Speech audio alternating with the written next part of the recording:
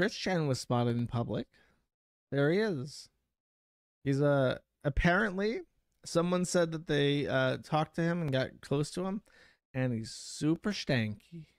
He's smells like rotting flesh. He smells like sewage. He's a stanky boy, and he's got bright blue hair nowadays. So he was like entirely gray when he got out, and people first started getting pictures of him, and now he's bright blue.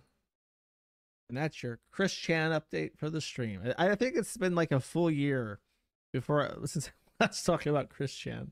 I've been very, very reluctant. I'm not usually one to hold a grudge, chat. I'm usually very live and let live, quick to forget.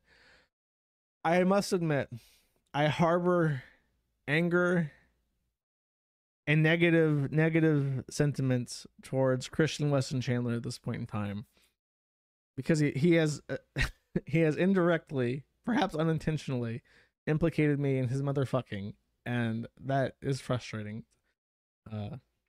Animus, that's right. I feel anger towards you. Thanks for letting me know.